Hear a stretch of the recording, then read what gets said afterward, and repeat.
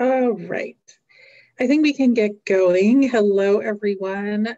Good afternoon and good morning to those in other time zones. My name is Allison Hamilton, and I am your co-host with Chunching Lang of this Implementation Science Beachside Chat, sponsored by the UCLA Rapid, Rigorous, Relevant Implementation Science Hub. Thank you all so much for joining. And if any of you are new to the Beachside Chat series, welcome, and thank you so much for making this your first. And for returning folks, thanks for coming back. These have been a lot of fun, and I always look forward to them. Oh, yay, now I can see you, Matt. And I am very excited about today's chat with one of my dear colleagues and friends, Matt Chinman. But first, Chenching, do you want to say hello? Hi, my name is Chunqing Lin. I'm currently an assistant professor in resident at UCLA Department of Psychiatry and Biobehavioral Sciences. I'm also a UCLA 3R Hub investigator. So thank you for having me here. Thank you, Chenching. So just in case you haven't been to a chat, just to give you a little feel for the format before I introduce Matt, this is meant to be an informal discussion. We have some discussion questions in mind, but we're also very interested in your questions. So there's no formal presentation. We're just going to do some introductions and then chat with Matt, which is perfect. So if you have questions, you can put them in the chat, and Chenching is going to monitor that. You can also put them in the Q&A if that's more comfortable for you. We should catch them in both places, and we'll kind of go back and forth between asking and addressing your questions and comments and other things that Matt and I were thinking about chatting about. But it's very open, very informal, and really just meant to be a dialogue. And hopefully folks are muted, I believe. I'm not hearing any background sound. Is everything sounding okay to you, Elena and Chenching? Okay, and we are recording just for your information for folks who weren't able to join today but wanted to hear it later. So if you could just go to the next slide, Chenching.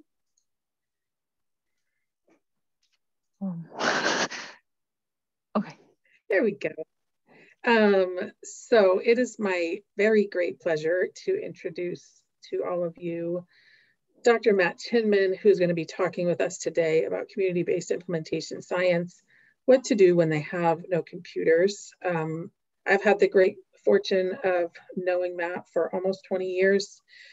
We did quite a bit of implementation research together, very early implementation research together back in the day when Matt was still in Los Angeles. We very much miss him to this day.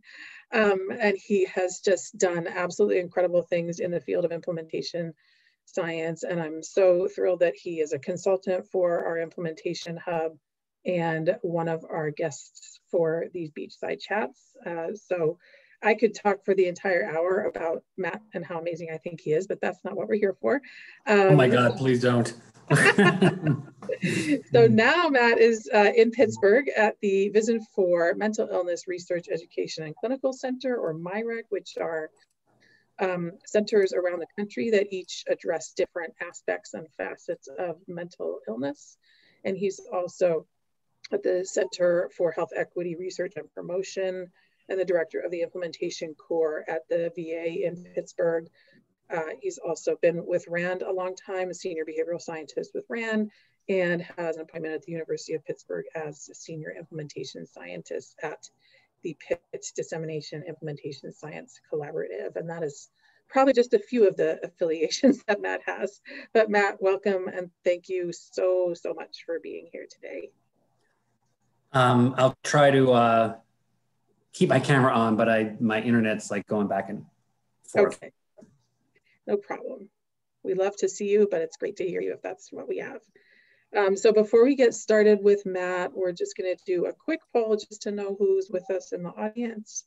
Most of you are used to this by now. So we'll turn it over to Elena. And Chunching. Yeah.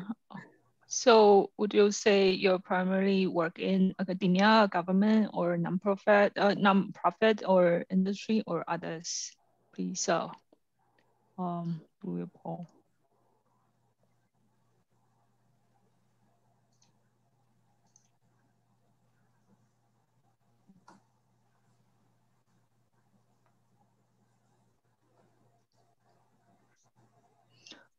Okay, so today we have 60% of the participants are from academia and 30% from government, 10% nonprofits.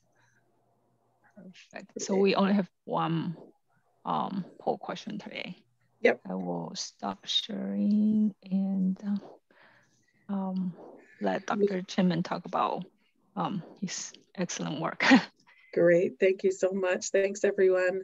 So I think, Matt, it would be really helpful for us. My questions are on my second screen. That's why I'm looking up. It would be great for us if you could just really briefly describe the lay of the land of the work that you're doing these days. I think you're still doing a mix of community-based implementation, VA-based implementation. So can you describe for us what you're working on and where you're working on it, what kinds of topics you're addressing in your research? Sure. So thanks for having me. It's so great to hang out with Allison and crew. So I've been traditionally doing a lot of community-based work. So I did a number of projects in community-based agencies. So namely things like Boys and Girls Clubs. I don't know if folks have ever been to a Boys and Girls Club, but they are sort of the, you know, they don't have a lot of resources. Some of them don't have computers. So that's been some of the work. We have an NIH grant where we're going to be trying to get into schools to do some implementation work, which has been a little bit crazy making with COVID and everything. But that's going to be a big area for us coming up. And then a lot of work. So I also work in the VA. So, you know, that's like more traditional, hospital clinic-based stuff, and, you know, things that folks may be maybe a little bit more familiar with, you know, more of a medical setting. And then in the last few years, we've been doing a lot of implementation work in the military, which is really fascinating, interesting. You know, implementation is still a big deal there. I mean, like my initial thought was like, oh, you know, you can just get the top people to order, you know, the people below them to do everything. And it's just not quite that way. It doesn't work like that. It doesn't work like that. And yeah, one of the Eric strategies, mandate change, doesn't really, you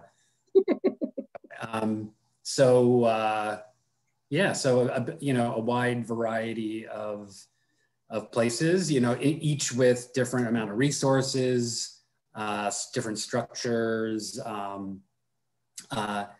The formality of a lot of the hierarchy, you know, varies differently, from like the military being very, you know, super formal to Boys and Girls Clubs being, you know, kind of like the Wild West, where, you know, super flat and it's not really clear who's doing what kind of thing. So yeah, a wide variety. You have seen it all, I would say, or quite a bit of different settings and contexts. For sure. I mean, and the military, which is the newest for us, is that's just been really, it's just been really fascinating.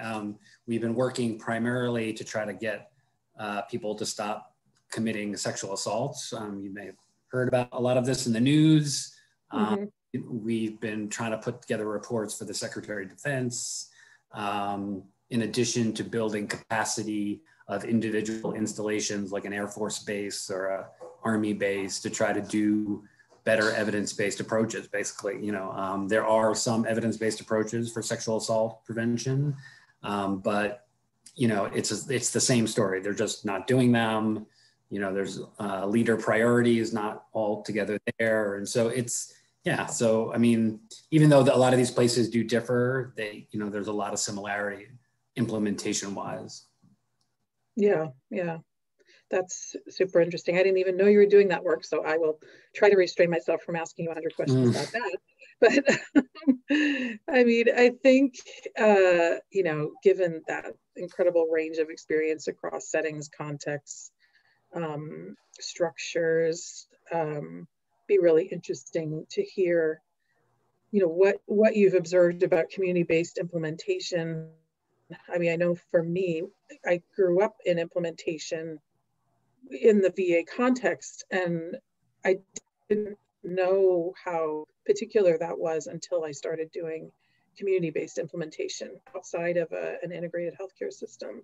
And it really blew my mind in so many ways, and really kind of shook up everything I thought I knew about implementation. And I'm wondering, you know, if we can kind of get into the heart of the question in your title, like what happens with community-based implementation? What happens when they don't have computers and they don't have other resources, when they have competing demands, et cetera? What have you been observing about community-based implementation? So I think a few things. I mean, one, like, so especially like the Boys and Girls Clubs thing, you know, you really have to be working on something that they want. I mean, you know, like in the VA, you know, it's still hard, but there's a little bit more appetite and tolerance for people just to do it because maybe they theoretically know it's the right thing, even though it doesn't like directly benefit them. But in these small community-based agencies, if you are not directly helping them, they have no time for you. I mean, which is probably true in a lot of places, but it just seemed like even more so there. Also, you have to meet them where they're at. You know, if they don't have computers, then you, you know, a lot of times the most, you know, for the work that we were doing, the projects, like the most powerful computing device in the building was everybody's cell phone. Like, you know, and so I'm like, you can download an app and like, you know, do some basic pre-post tests or whatever, or you know, just calculate an average and like compare that. I mean, it doesn't have to be super fancy, but like something that will allow them to, you know, take a critical look at what they're doing, see, you know, evaluate it, seeing if it works. And that's a big part of the getting to outcomes work that, you know, GTO that we do a lot of, is build capacity for planning, for a lot of evaluation stuff, quality improvement. And so, you know, evaluation is pretty important. So we need to be able to try to get them to somehow evaluate. And so, yeah. And so some of our manuals like literally have instructions on how to calculate an average, you know, very, very basic stuff, but better than just sort of, you know, doing it, you know, what you thought just in the moment. So, yeah, so I think that's sort of meeting them where they're at is like really the only thing that they can do. Right, right. I should mention for the audience, if you're not familiar with Matt's amazing work, I would definitely recommend getting familiar with it. But it is important to note that Matt was really central to the development of the ERIC implementation strategies and has just a tremendous amount of expertise in strategies. So for anyone in the audience who's thinking about strategy related questions, Matt is a great person to ask. I mean, I think even if we could talk a little bit more about the strategy that you've developed and, you know, really trademarked and spread in so many different systems, getting to outcomes. If you could talk a little bit more about that and how that's working. I mean, one aspect I was thinking about was the stakeholder engagement piece, which you just touched on a little bit of, you know, how do you get people to engage in these types of things to begin with? So yeah, I would love to hear about all of that. So getting to outcomes, or GTO, as we often call it, you know, it was born out of my early experience from grad school, where we were evaluating drug prevention coalitions. So like different sectors of the community coming together to prevent youth drug use, and they had a lot of money, a lot of time. It was a very unusually well-funded effort, and it got zero outcomes by the end. And what we were realizing as we were evaluating this, we were sort of on the front lines of just watching this like slow motion train wreck and try to, provide guidance to them. But the guidance, was a little bit like too little too late. And so we felt like we needed to kind of put together all this guidance that we were kind of thinking about in a more systematic way and provide that to folks. So we wrote all these manuals, but then quickly realized that, no one learns to drive a car by reading about it in a book. And so we came up with, like we call it technical assistance. Other people would call it facilitation, but it's pretty much the same thing. So we basically do a lot of the stuff that many of you know about in facilitation. Basically walk people through a series of steps that GTO outlines, none of which we actually created, but a lot of, planning, evaluation, quality improvement. Each of those steps has certain tools or worksheets that kind of prompt you to take certain actions, make certain decisions, and then record them. And the tools also become the nexus point by which you interact with your, what we call TA providers, because they are like sort of the crystallization of all your thinking. And so then we constantly give people feedback in a very iterative way. And then we like to get people through what we call like 2 cycles, which is you plan your program or your intervention, you stand it up, you run it, you evaluate it, you improve it, and then you do the whole thing again. And a lot of this comes out of, community-based work where programs were more the norm, as opposed to like medical services, which just, go on for, out of a clinic, the services just go on forever. Mm-hmm. But so that's sort of the basic setup. And then we've anchor a lot of these guides in all different kinds of content areas, from teen pregnancy, drug abuse, homelessness, emergency preparedness, sexual assault prevention. So we try to make sure that, when people are getting into the work, that they see themselves in the stuff, that the measures we're talking about for evaluation are measures that are key to the area. The evidence-based practices that we would say to think about are the ones that are known to be evidence-based practices in that area. So that's sort of the staples, like the key parts of that. And then, we usually start out by engaging people around what kind of problems they want to tackle, and then guide them to evidence-based approaches that would help them guide their work.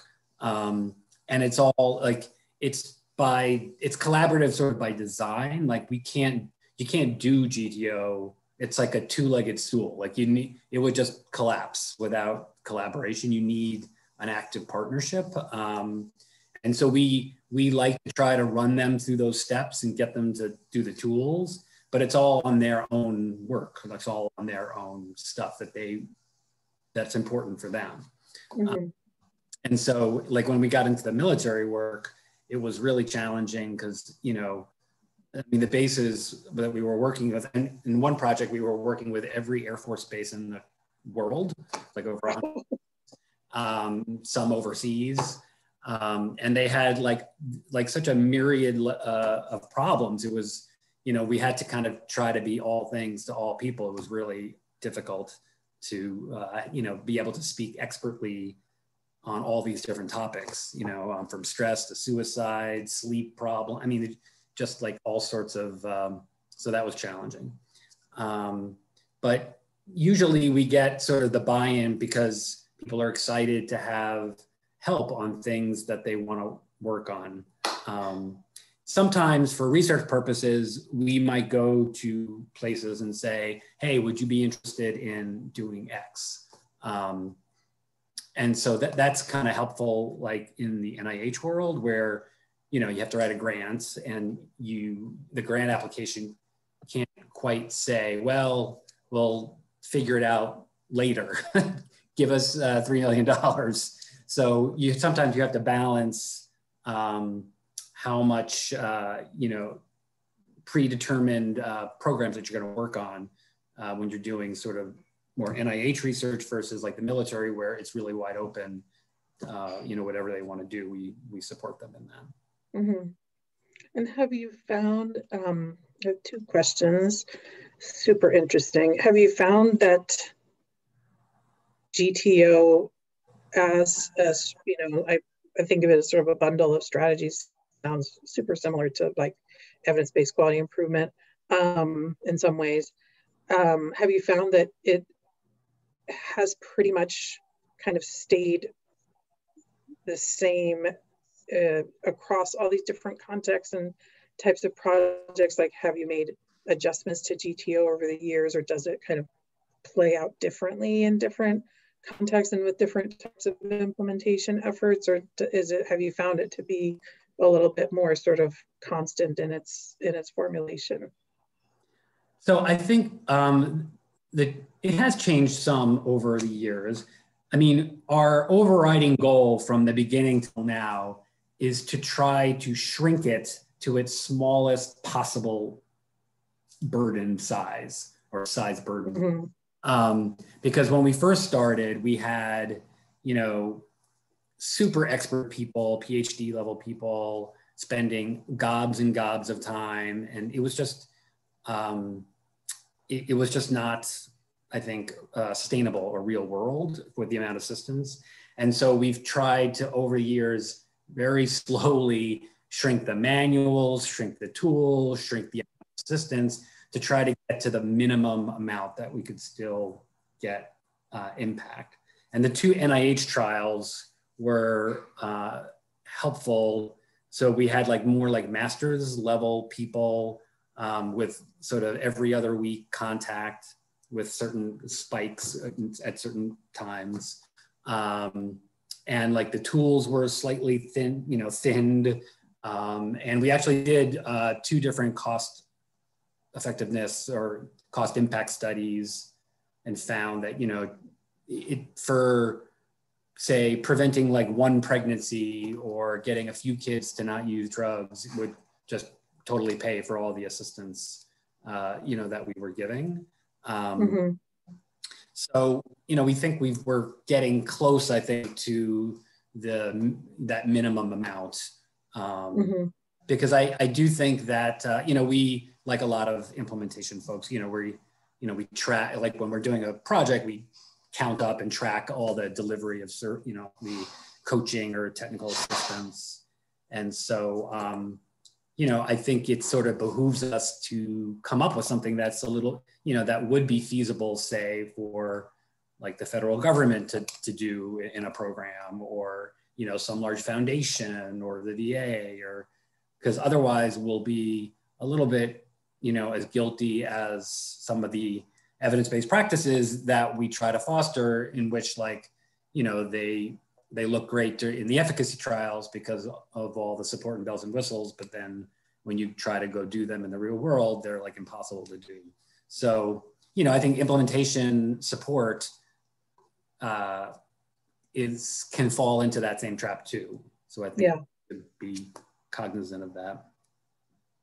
Yeah, I have the same question about like stakeholder engagement, because to my understanding, some stakeholder may not even realize there is a like health problem that needs to be tackled in their setting, right? And then and also the second that is that stakeholder may not realize the value of get to outcome approaches. Versus the personnel, like the personnel costs and then financial costs of for performing this get to outcome activities. So would you comment on that? Yeah, I mean, there's no magic answer there. I mean, we just try to tell people about, you know, here's what we offer. You know, I think we try to be very honest about that. It does take, you know, you can't get benefit without doing any work. You know, people you know, they want things that are streamlined. Uh-oh. Can you guys still hear me? Oh. Yep. Okay, you blinked out there for a second. So people keep wanting things that are streamlined. And we are trying to do that, where we actually have two different efforts now where we're taking sort of our big manual and we're gonna like shrink it to like 12 pages. But at some point, somebody at a site has to do something. And so, you know, we're just upfront about that. It will take a little bit of time but we have lots of evidence to show that if you do invest some time, you will get benefit in terms of better implementation and better outcomes. And, you know, if you're interested, then, you know, we can help you do that. And we can, you know, again, we can provide tons of support, but people do have to show up. And that is a problem. And we actually, in one project, we looked at we assessed what their capacity, so like kind of quantified capacity. And then we did that at the beginning and later on and across all these different sites. And then what we found was that, you know, sites that had a little bit higher capacity were at the start, were actually able to uptake more of the getting to outcomes and build their capacity more than sites that were like totally had no capacity or no interest. So it's, you have to have, I think, a little bit of interest in the capacity to build further capacity.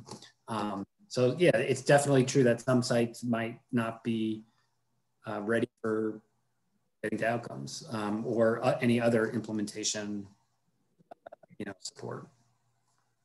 I just realized, Matt, I don't know if you have looked at sustainability of GTO. So have you like gone back to places where you know, did it years ago, and are they still using it or pieces of it? Or do you have any sense of whether it sort of becomes institutionalized, to use that language? Yeah, so we have looked at that in certain studies, and there's definitely a drop off in terms of all the activities.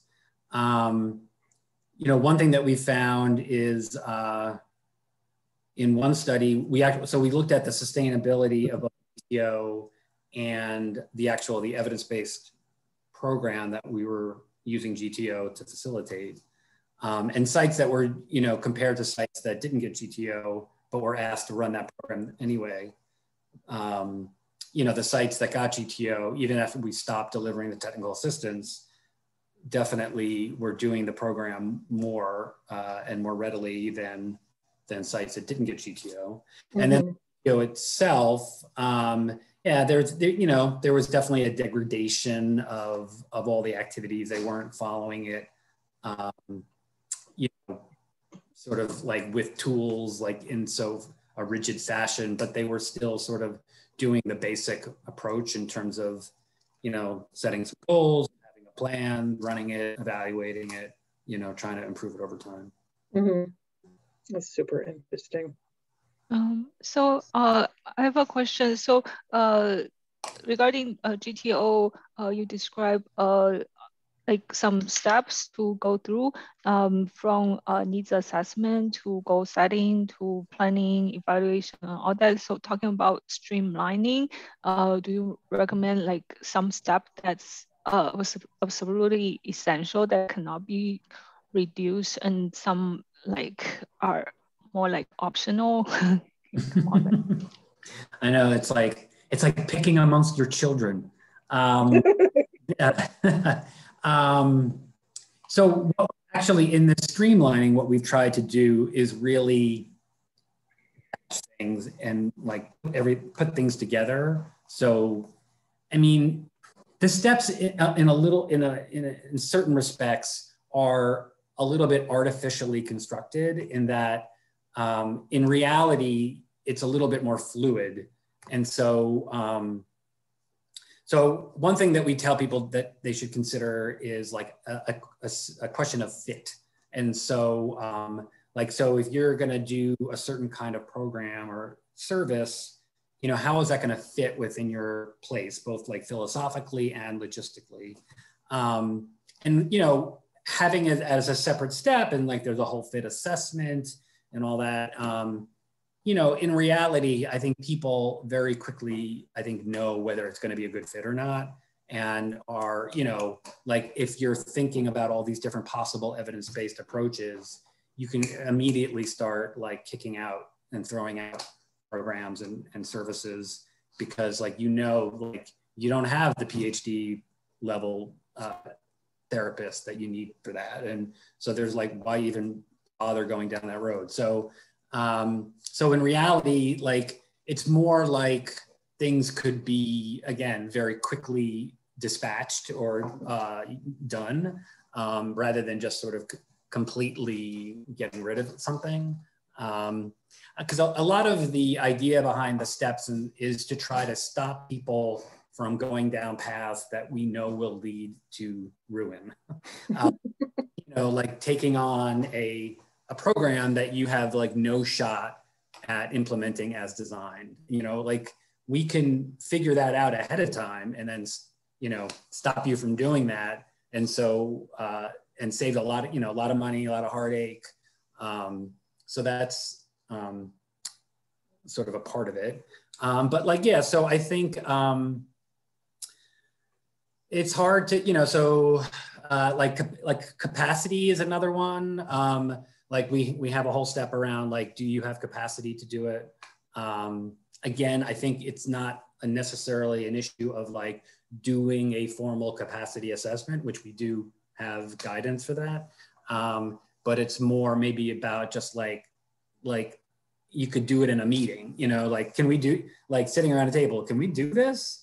And then, it doesn't have to be so formal and you're like done with it. Again, it's all a matter of degree. Maybe you don't get quite as much out of that, but it's probably better than just, diving into a swimming pool without knowing if it's filled or not, so I guess that'd be my answer to that. That's great. I do want to make sure we get a little bit into your paper about using implementation science to increase the impact of health disparities research, because that's an amazing paper. And I hope everyone on this in this session either has read it or is planning to read it. Well, before I go there, there is a great question from Elena, which is, we'll come back to your disparities paper, but Elena is just asking if you have some thoughts about where community-based implementation science is going in the future. And I had kind of a similar question about like, where would you go with study designs, knowing what you know now about community-based implementation? So if you have your crystal ball out and can talk a little bit about what we need to think about in community-based implementation, that would be awesome. I mean, so I am maybe a little bit heretical in that I would love to see, or maybe not, this is maybe not so much where it's going as where I think it should go, but I think we need to like have massively large implementation trials, like with like hundreds and hundreds of sites.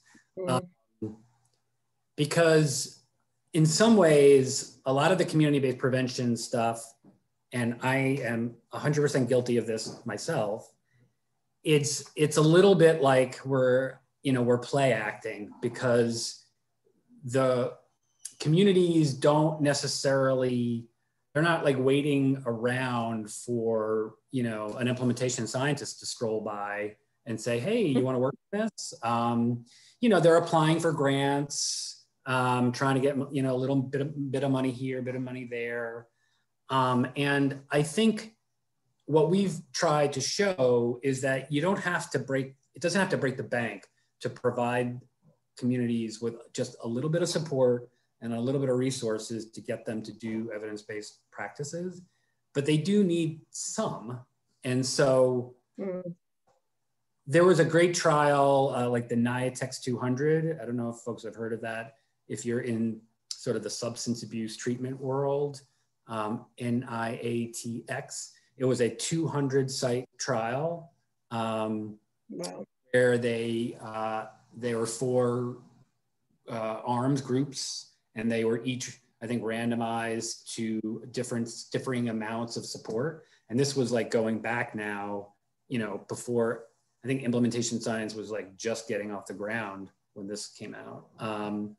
So I would love to see more trials like that, because then you could really think about, okay, well, we've shown that we can do this. Now we can actually do it on a scale that would actually make a difference in problems that were, let me shut my door, hold on.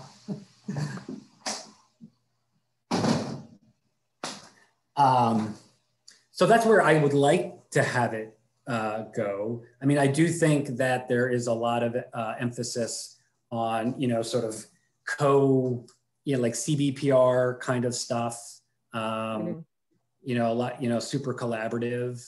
But I worry that, you know, forging the relationships that lead to the, you know, those completely collaborative kind of efforts take a ton of time.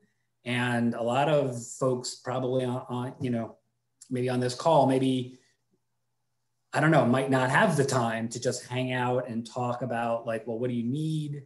How can we help you? And so, you know, if we want to make an impact at scale, right? And I think that's the holy grail to me, is like, how can we do this at scale? Because only at scale do you actually really start to move the needle in any significant way. You know, it's like so I was happy that we were able to show impacts in our studies around these, you know, certain topics, but like, to me, it's like, could we do this, you know, for the entire country? And I actually think we could. Like I mean, you know, during the Trump administration, this is sort of it was like a non-starter, but like sort of like a national prevention service where, you know, every community had some sort of level of support. And we've done that in this country. It's called the agricultural extension system, right? Where we created this completely nationwide network to get people to do better farming practices. And it was a huge success. I mean, incredible, like greatly improving farm yields and farming practices. And some of our earliest implementation theories, like diffusion of innovations, was built off of a lot of that work with, you know, you know, the idea of spreading different best practices. So I do think it's possible. I don't know if we'll ever get there, or if there's the sort of the political / monetary will to do it. But I think that's where we should be headed. That's fantastic. We do have a question. I think we did touch on it a bit, Katie. Katie asked if you can speak to how you can collaboratively get to outcomes using stakeholder engagement. I don't know if you have any other thoughts about that, but we got into it a little bit, Katie, so you might be able to hear it on the recording if you want to listen in. But if you have any other thoughts, Matt, in response. Yeah. So a big part of what we do, so, you know, all these organizations have at least some hierarchy. Even, you know, the Boys and Girls Club had like a head person and then like everybody else. And so a lot of times what we'll be doing is the people that we're working the most directly with, we'll actually work with them to engage their leaders. And so helping them to come up with briefings, maybe we'll co-brief with them to their leaders, but kind of be with them in sort of advocating for their own stuff and, you know, sharing data back about how it all went. We try to like put them forward, but prepare them to do that. So we will sort of get involved in as much or as little as we can to get that to happen. We've gotten into this a lot in the military where, you know, it's all stakeholder engagement in terms of like, if you don't capture the attention of the commander, you know, you're sunk. So, you know, we do spend a lot of time kind of prepping, okay, like what would the admiral think about this, you know? And so that's a part of the work too. That's super helpful. And thanks for your question, Katie. So just in the little bit of time we have left, I mean, there's so much to talk about with your implementation and disparity paper. One of the things that was super interesting to me was about how, what we are able to fix and address relates strongly to what we measure and what we don't measure. So we may, if we haven't measured something that's actually impacting implementation, then we're probably not gonna, make any changes related to that because we don't even know what happened with it. And I was thinking, one of those key points is really about taking more ecological factors into account in implementation. And I was just wondering if you could share your thoughts about the implications of that for measurement. We are often measuring so many things. I think that suggestion for being more oriented toward the socio-ecological environment could really enhance what we do in implementation about disparities. I was just wondering if you could, speak a little bit to what you think the implications are for measurement and how this might look. Yeah, thanks for that. So, the Center of Innovation, the COIN, that I'm here at Pittsburgh, is a disparities shop, and so predated me by many years, and so I'm not really a disparities researcher, I should just say, but as I was hanging out in this place, like seeing all this research and talking to them, it just really seemed like there was a big focus on understanding the drivers, but their like conceptualization of the drivers were really narrow and focused on like patients and providers.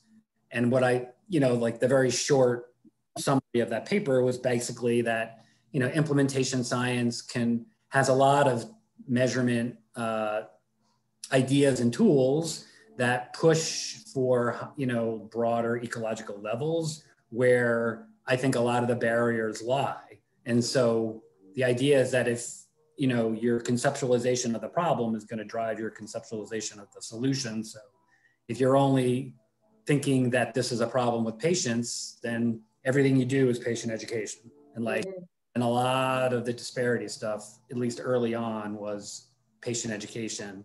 And then they're like, well, maybe providers have a role in this too. And so then it was all provider education.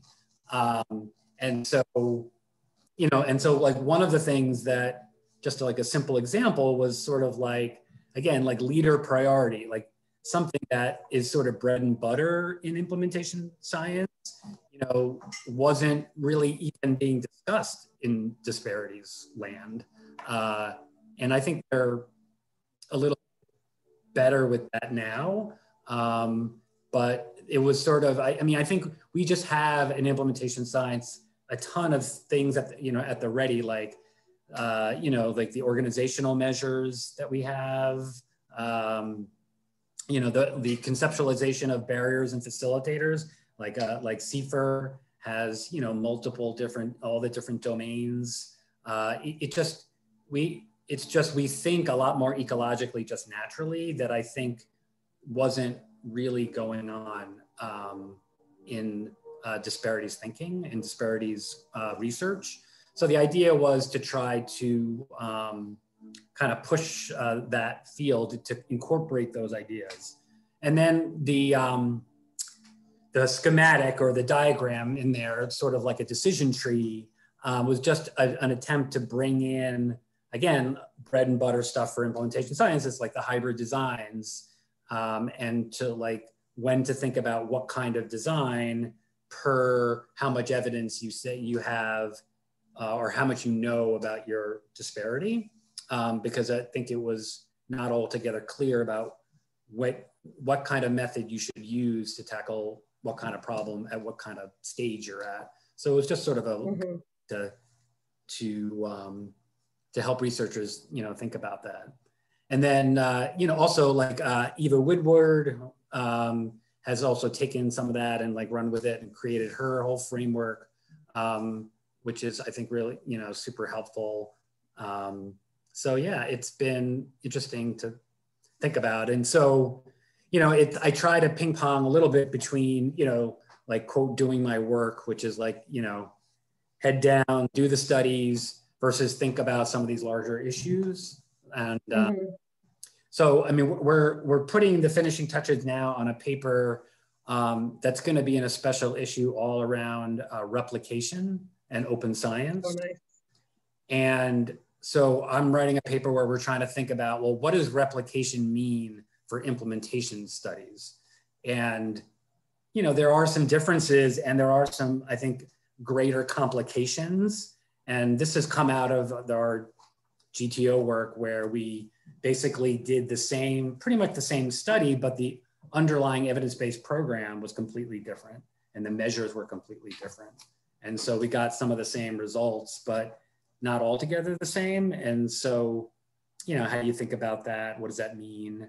The relationship between the evidence-based practice and the implementation strategies and the settings. And anyway, so that might be another helpful thing for people to think about. Can't wait. What journal is that coming out in? That's going to be in Prevention Science. Fantastic. I know we have one question. Roger, if you still have your question and you would like to ask it, we would love to hear it. Or you could put it in the chat if that's easier. Long-time listener, first-time caller. Okay. Hello. Do you want to share your question?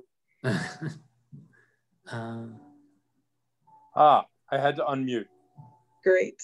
I wonder if you could. I can't see the chat, but so if you. So you still can't hear me? I can hear you. I think, can you hear Roger, Matt? I cannot. Well, why don't I give you guys the question and then you give it to Matt. Okay, I'm going to relay the question to you momentarily, Matt. Great. So I'm involved with multiple on-the-ground healthcare practices. And one of the challenges is a lack of skill within the practice in knowing how to implement evidence. So they don't have a lot of the implementation evidence skills and training. And therefore, the learning curve for them to get clear on all the issues that we take for granted is often quite lengthy and very frustrating for them. And I wondered if there was a comment about that. Mm-hmm. Great question. Thank you, Roger. Matt, can you hear me? Yeah, I can. I don't know why I can hear you, but not. Okay. I don't know. Roger was asking about observation in healthcare systems, and I hope I'm getting this right, Roger, noticing that there is a lack of skill with in practice with how to implement evidence, and that the learning curve is lengthy. And so how do you address, the skills? This is my interpretation of the question. Hopefully it's consistent, but how do you address that sort of lack of capacity or skill with these types of endeavors? That was a great summary. Thank you. Yeah, that's a huge problem. I don't know if again there's a magic answer there. I mean, people have to be trained to do the thing that you want them to do. So if it's like, motivational interviewing, then and you want them to do that, then they've got to be trained in motivational interviewing. Sometimes what happens is with getting to outcomes, we often talk about it as a sort of an unflattering mirror, in that we hold up to you and that it reveals a lot of gaps that are, need to be addressed. And so sometimes it's not altogether clear, like before, what's going on. And so when you go through the steps and you kind of clearly see, like, doing any kind of capacity assessment would kind of reveal, like, look, we're asking people to do something that they don't have training to do. Maybe that's why it's not working. Right. So when we, look back on, for a quality improvement check, we obviously look at data from any evaluations we've gotten going, but we also use each individual step in retrospect also as a data source. So like, how was your planning? How, you know, what were your goals? You know, was your needs assessment on point? And then also, like, did it fit? And, you know, did you have capacity to do it? And then we have some tools for that, but, you know, just simply asking those questions in, like, as a way to look back, can reveal areas in which, you know, the program or the service was tripped up and caused it to fail. And so sometimes that can be revealed in a more obvious way than before, where maybe the lack of training was more hidden and people didn't want to admit it or things like that. And so we will often, again, similar to what I was saying before, we will often, you know, help staff advocate for themselves or for their others around, look, you know, we've got to make a change here. Otherwise, it's just going to continue to not work. So can I understand like GTO as a evidence-based practice to promote evidence-based practice? Yeah, I don't know. It's as evidence-based, I guess, as anything else. I mean, you know, we've done trials to, you know, compare sites, you know, that are everyone's trying to do an evidence-based practice of the same kind. Half get GTO, half don't, and then those that get GTO do better, get better outcomes. But yes, I think the short answer, like the short way, is it's an evidence-based practice to try to get evidence-based practices going. It's an evidence-based, I say, implementation practice or bundle of implementation strategies, as Allison was saying before. So I think that would be an apt way to say it. Great. Well, I could talk to you for the rest of the day, but I know we're coming up on the top of the hour. Chenqing, would you mind just bringing up the slides for us again? I think, so here are just some references from the couple of papers we've talked about today and a few additional items, and the GTO link, which is also on the next slide. So here's where you can get just an absolute amazing amount of information about GTO, which is fantastic. So I just want to thank you so much, Matt, for talking with us today. It really was such a great chat, and always love chatting with you, always will. So thank you so much for making time for this in your busy schedule. Thank you everyone for attending our next Beachside chat, and there are many thanks being expressed in the chat. Our next and final Beachside chat of this series will be in May 27th with Russ Glasgow. We are equally looking forward to our time with Russ, so we hope you can come back and join us for that chat. Topic to be disseminated soon, and as usual, we do send out a very, very, very brief evaluation after our Beachside chats, and we humbly request that you complete it so that we can keep learning how you're experiencing these chats and anything that we can improve upon in the future. If you have any questions, please feel free to reach out to us. I want to thank Elena for facilitating this. Thank you, Chenqing, for co-hosting, and thank you, Matt, for being here with us and sharing your wisdom and experience with us. Thank you all so much. Have a wonderful rest of your day. Bye, folks. Enjoy. Thanks so much. Thank you. Bye. Thank you.